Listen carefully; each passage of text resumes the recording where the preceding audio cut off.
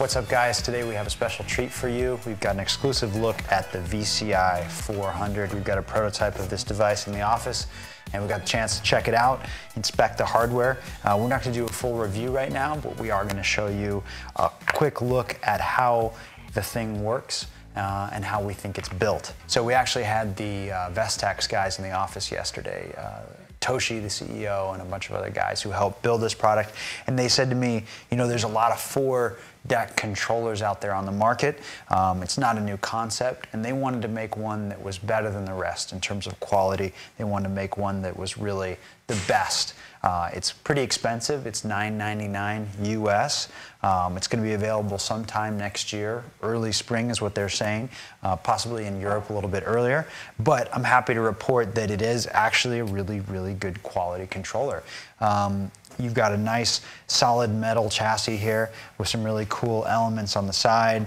You've got a nice strong back plate here. This plate, you'll notice, is actually removable. That's so that you can replace all of the crossfaders and the line faders with high quality faders, or should something break, you can easily replace them so you don't have to throw away the whole device. You'll notice that all the elements here are metal, really nice strong faceplate, and of course these big chunky screws are, give you some sense of confidence and build. Overall, the style is really cool. It's got this nice black, gray look to it, and I think the look of the unit is really, really nice. It just kind of makes you feel good. The black jog wheels are their now standard design with the tightening center, so you can kind of adjust the tension to make it tighter or looser. And you've got 2 zones. This is the non-touch zone for pitch bends, and this is, of course, the scratch zone. You can switch between decks B and D, or on the other side between C and A. And then you've got full 4 decks control. So, obviously pretty standard stuff here. What's different and what's special, you've got 4 performance cues at the bottom, and these have 3 different modes. There's a little mode switch here on the front, and as I switch through, it should be switching through different colors of LEDs. And of course you can map these to whatever you want. We'll probably map them to cue points and instant effects and other things. Then right above the jog wheel, you've got this cool matrix. Now this is a tack switch. It's sort of a little bit of a stiffer response, but plays pretty well. Here we could put a lot of instant press effects, maybe some loop triggers, different things. Have really fun mapping this zone. Here you've got the effects section. This is an endless encoder with a push state and then 4 buttons, really designed for tractor effects, and 4 values here. Then you've got ideally a switchable buttons to switch between the different effects, and a nice full range tempo pitch fader here. Moving over to the filter section, this is a good example of how the controller gives you a sense of really good quality build.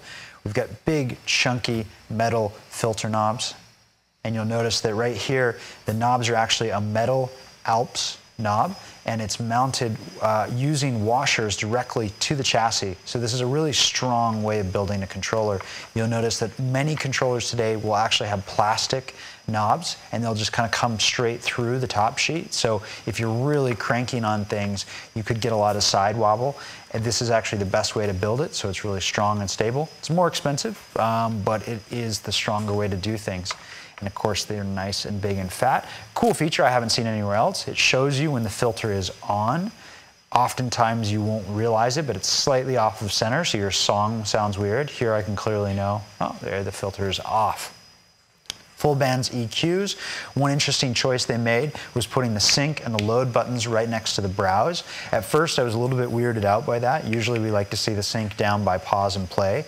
But the idea here is that you look for a song, hit load, and then sync it up with the track, go down and play it from here. So if we look on the back of the unit, you'll notice you've got high quality Neutrik mic connectors. These will accept a 1/4-inch plug or an XLR plug, so that's really good, nice and flexible.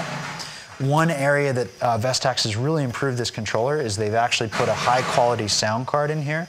You've got 2 inputs, and then master output, including XLR outs.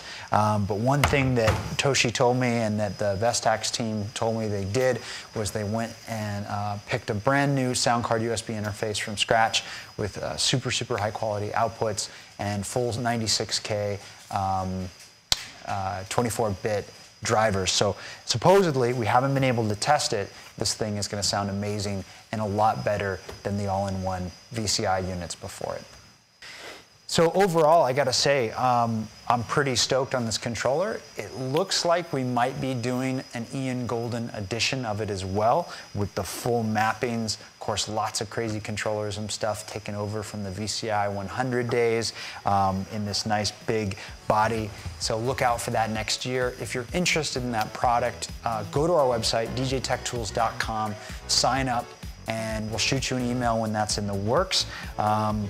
And we're really excited to finally get the actual software in and really test this thing and do the full review in a couple of months.